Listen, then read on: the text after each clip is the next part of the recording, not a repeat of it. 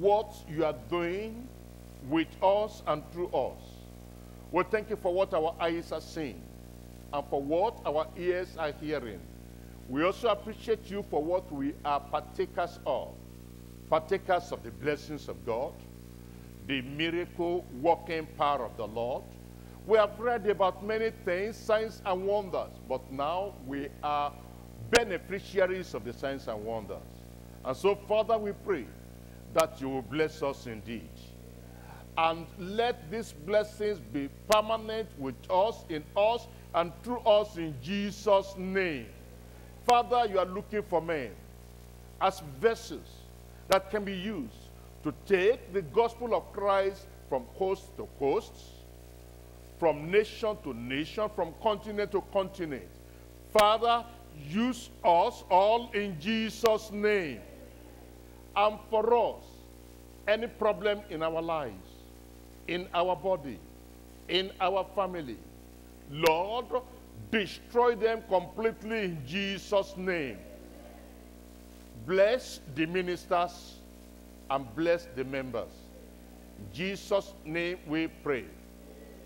Amen. Very quickly, I'll be talking this morning on the subject of breaking yokes through fasting and prayers. Breaking yokes. Not just one yoke, but yokes. Irrespective of the number of the yokes. Irrespective of how long they have been there. Breaking yokes through fasting and prayers. I look at 2 Chronicles chapter 20, and we're going to look at a few verses there. Let's take a look at verses 1 through to 3. 2 Chronicles chapter 20, verse 1. And then I'm going to read verses 20 to 22. And then verses 25 to 29. Because of time, I have to just speak some cogent verses of the scripture from there instead of reading the whole thing. If you are there, 2 Chronicles chapter 20, just say amen. Very good. Verse 1. It came to pass after this also that the children of Moab and the children of Ammon, and with them all that beside the Ammonites, came against Jehoshaphat to battle. Then there came some that told Jehoshaphat, saying, there cometh a great multitude against thee from beyond the sea, on this side Syria. And behold, they be in Hazezon-Tamar, which is Engedi. And Jehoshaphat feared, and set himself to seek the Lord, and proclaimed a fast throughout all Judah. Pay attention. It doesn't matter the conglomeration of the forces and the powers of darkness coming against you. The power of God will destroy them all in Jesus' name. Verse 20. After Jehoshaphat called for fasting and for prayer, and then God, according to his nature, the nature of delivering his people, the nature of setting free, the nature of liberating his own people, and they rose early in the morning, verse 20, and they rose early in the morning and went forth into the wilderness of Tekoa. And as they went forth, Jehoshaphat stood and said, hear me, O Judah, and ye inhabitants of Jerusalem, believe in the Lord your God, so shall ye be established. And amen. Believe his prophets, so shall ye prosper.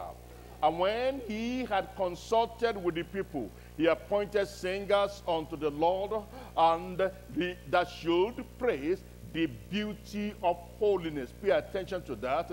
They praised the beauty of holiness as they went out before the army, and to say, praise the Lord, for his mercy endureth forever. And when they began to sing and to praise the Lord, the Lord sent ambushment against the children of Ammon, Moab, and Mansia, which were come against Judah, and they were smitten. Every force rising up against you shall be smitten. Every attack of the enemy concerning you shall be destroyed. Everything the enemy is putting together shall be shattered in Jesus' name. And the miracle took place. Like your miracle will take place. Their deliverance took place, like your deliverance will take place. Their liberation took place like your liberation will be taking place in Jesus' name, because of the power of prayer and fasting. And now verse 25. And when Jehoshaphat and his people came to take away the spoil of them, the spoil of them, you will get the spoil of your enemy. They found among them in abundance both riches with the dead bodies and precious jewels, which they stripped off for themselves, more than they could carry away. And they were 3 days in gathering of the spoil. It was so much. Somebody's blessing this month will be so much. Somebody's miracle this month will be so much. And on the 4th day, they assembled themselves in the valley of Beraka, for there they blessed the Lord. Therefore, the name of the same place was called the valley of Beraka unto this day. Then they returned, every man of Judah and Jerusalem and Washington and New York and Pennsylvania and Delaware, every man of Maryland and of North Carolina and of South Carolina and of Georgia and of Alabama and of Florida and of Louisiana and of Tennessee and of Arkansas and of Mississippi and of Texas and of Chicago, Illinois, and of everywhere. Everyone, we are returning with our spoil. And with all our pastors, because it says, and Jehoshaphat. And with all our pastors, I need a good one. And with all our leaders, and with all our members, and with all our spouses, and with all our children, we are coming back rejoicing. We are coming back with testimony in the name of Jesus. And Jehoshaphat in the forefront of them, to go again to Jerusalem with joy. With joy. This is your year of joy. For the Lord had made them to rejoice over their enemy. And they came to Jerusalem with psalteries and harps and trumpets unto the house of the Lord. And the fear of God was on all the kingdoms of those countries when they had heard that the Lord fought against the enemies of Israel. When the enemies of your soul will hear of what the Lord has done in your life, what the Lord is doing in your life, they become afraid of you. They will never be able to come near you anymore in Jesus' name. That is what fasting and prayer can do. Jeremiah 32 verse 17. Ah, Lord God, behold, thou hast made the heaven and the earth by thy great power and stretched out arm, and there is nothing. I need somebody to say that for me. There is nothing too hard for thee. Mark that word, nothing. And then look at your sickness, and look at your affliction, and look at your trauma, and look at your delay, and look at your infirmity, and look at your enemy, and look at the mountain before you. And the Bible says nothing is too hard for God. Everything God will take care of in your life. Jeremiah chapter 32 verse 27. Behold, I am the Lord, the God of all flesh. Is anything too hard for me? Look at it. Anything. Anything you would desire from the Lord, He will do for you in Jesus' name. Genesis chapter 18 verse 14. Is anything too hard for thee, Lord? At the time appointed, I will return unto thee, according to the time of life, and Sarah shall have a son. I rejoice with all our expecting mothers in the house. Are you rejoicing with them too? All our women that are waiting for the blessing of the fruit of the womb. The word of the Lord is coming, you will be visited. In the name of Jesus. Psalm 107 verse 6. Then they cried unto the Lord in their trouble, like you are going to cry unto the Lord. Like you are going to pray unto the Lord. Like you are going to seek the face of the Lord. And they cried unto the Lord in their trouble. And he did what? He did what? He delivered them out of their distresses. You are the next on the line. In the name of Jesus. We are looking at 3 points. Number 1, vassality. The vassality of bondage and yokes in human life. The vassality of bondage and yokes in human life. Point number 2, verifiable power of prayer and fasting that breaks every yoke. Verifiable, something you can verify. Verifiable power of prayer and fasting that breaks every yoke. And finally, victory through partnership with God for breaking all yokes. Victory through partnership. Because Jesus said, without me you can do nothing.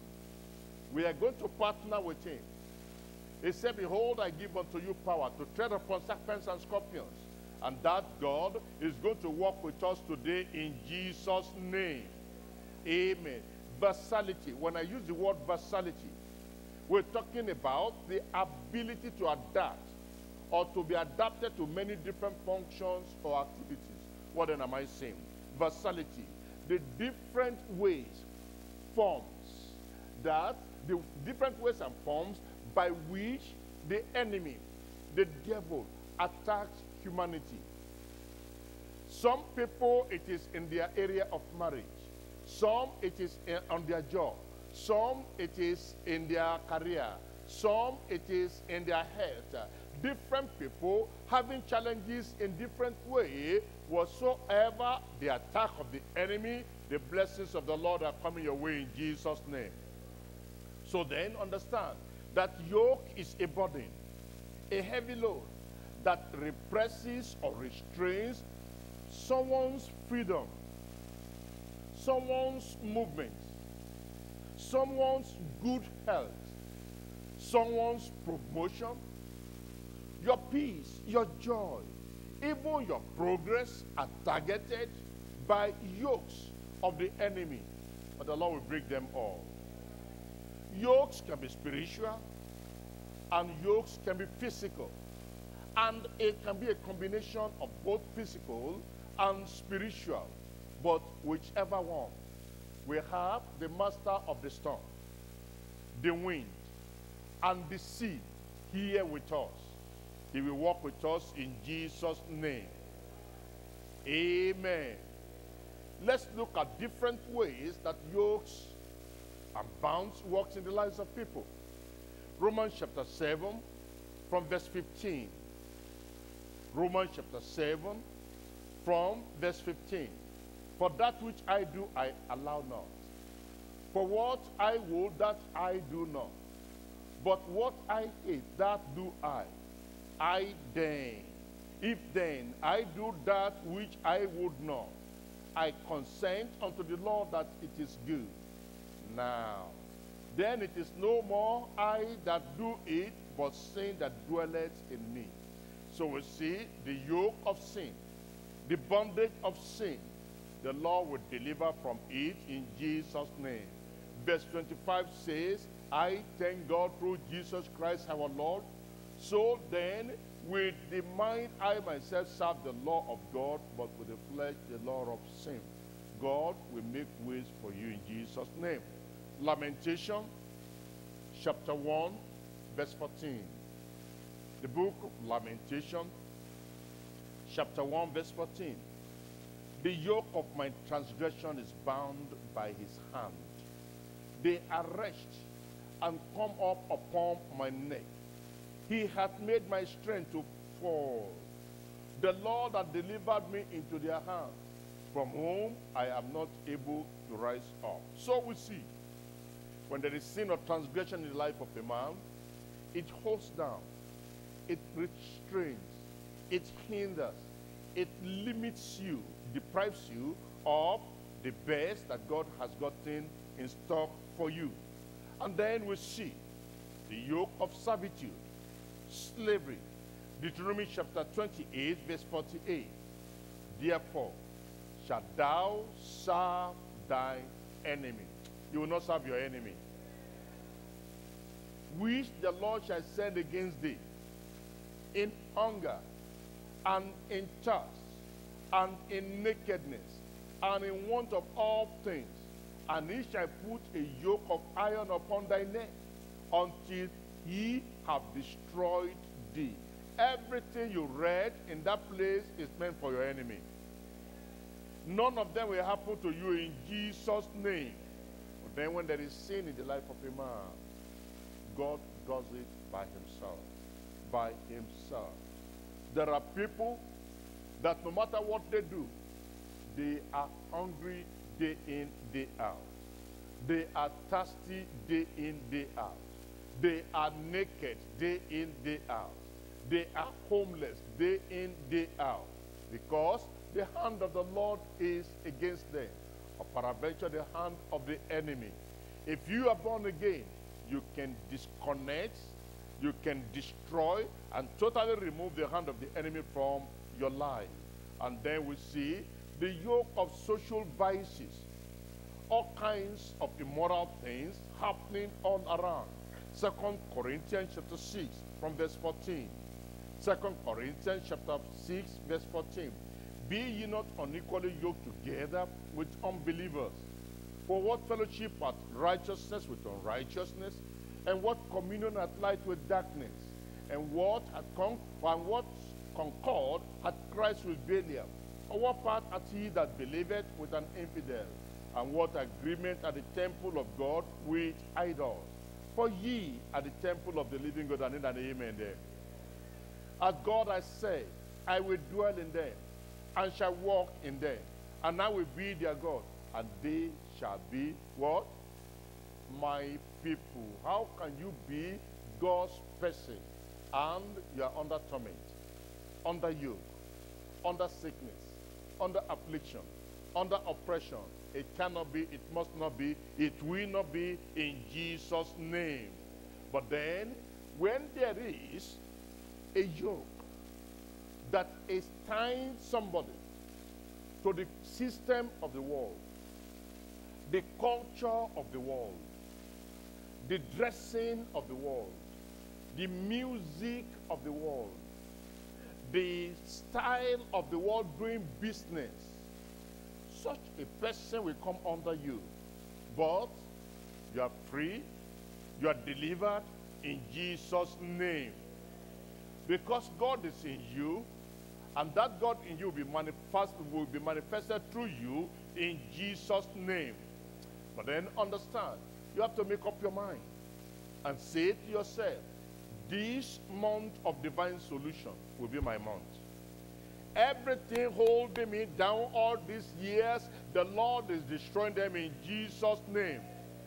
So you have to make up your mind. Genesis chapter 27, verse 40. We see there are people that there is sword in their life. This devouring sword. Chapter 27, verse 40 of Genesis. And by thy sword shalt thou live, and shalt serve thy brother. And it shall come to pass, when thou shalt have the dominion, that thou shalt break his yoke from off thy neck. And in an amen. Everyone you have served all your life,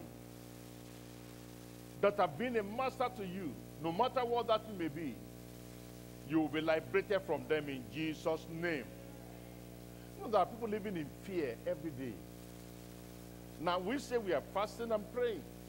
There are people that almost every day of their life is fasting and prayer because they are under oppression, they are under torment, they are under affliction, they are under the torment of the enemy. They have no life. It's like they are sleeping, the one eye is closed, the other eye is open. Every now and then it's about witches and wizards. But I am glad somebody here today is liberated. Somebody here today is free. I have a good news for you. If God be for you, tell me, Nobody can be against you. Nobody can be against your family. Nobody can be against your children. Nobody can be against your career. Nobody can be against your ministry in Jesus' name. There is this yoke of stagnation. You can't go forward. You can't move back. Moving back is bad enough. But you are just stagnated in one place. It's an attack of the enemy.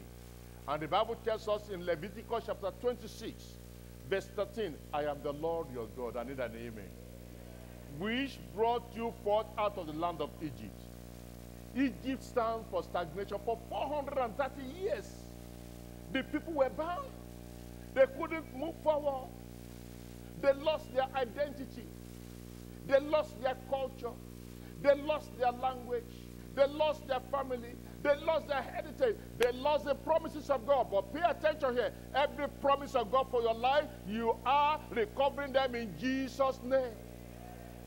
All the years that the locusts have eaten and the palmer worm destroyed will be restored back unto you.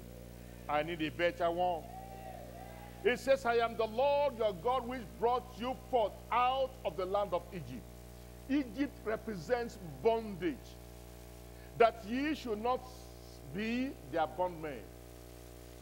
I have broken. I like that. I have broken the bands of your yoke in Jesus' name and make you go upright. Amen. Isaiah chapter 9 verse 4. Are you sick in your body? Are you having any kind of infirmity, affliction, oppression? Isaiah chapter 9 verse 4. For thou hast broken the yoke of his burden, and the staff of his shoulder, the rod of his oppressor, as in the day of Midian. In the day of Midian. What ended up with the Midianites? Let me tell you. They destroyed themselves. Your enemy, if they don't repent, they will destroy themselves. You will look around for them, you will not find them again. Let me remind you what happened to Pharaoh and Egypt.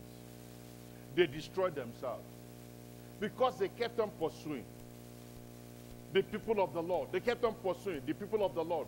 Hear the word of the Lord. Everyone pursuing you and will not back off from you will drown in the sea in Jesus' name. But if they will repent, God will have mercy. I said God will have mercy. Because that's what we desire, that they will repent and then they will come and serve you. Let my enemy live, that they will see what God is doing in my life. Praise the Lord. Galatians chapter 5 verse 1. Galatians 5:1. Stand fast therefore in the liberty wherewith Christ has made us free, and be not entangled again with the yoke of bondage. The yoke of bondage. The yoke of bondage. Now, there is this particular woman that was very, very sick. And the sickness lasted for 18 years. But the day she met with Jesus, the yoke was broken. The band was loose. Her health was restored. Look up here. Look up here. Before I read to you, Luke chapter 13 verse 16. Luke 13, 16. But look up here. Last month, during the crusade, divine touch, a lot of people were touched. And even before our Father in the Lord came up to speak, while the artist was still singing, don't worry, some people were getting healed. This is the preparatory ground for your miracle. And you don't want to get healed alone. You want to invite people, your friends, your colleagues, your co-worker, everybody, you want to bring them together. If you can go to their house and sit down with them during the program and connect and watch with them. If as a church, the pastor can arrange for the members to come together to the church, as many of them that can come, and then just get their eyes fixated on God, expecting their miracle. I'm telling you, this month will be greater than last month. This past crusade, there are people here in the United States just listening through Zoom, through YouTube, and as the power of prayer was coming forth, they got their miracle. This month, you will not miss your miracle. You will not miss your blessing. In the name of Jesus. Praise the Lord.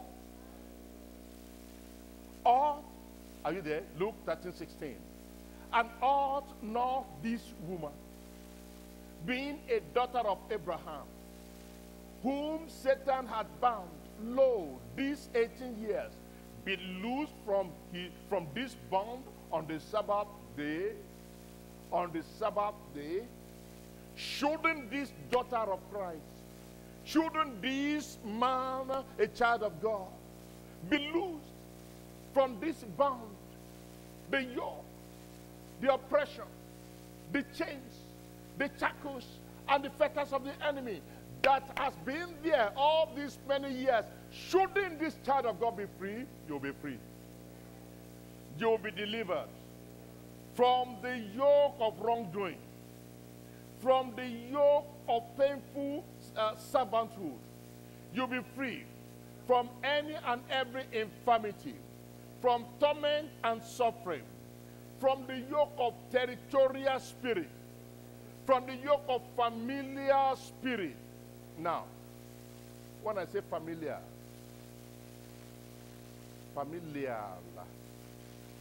different from familiar.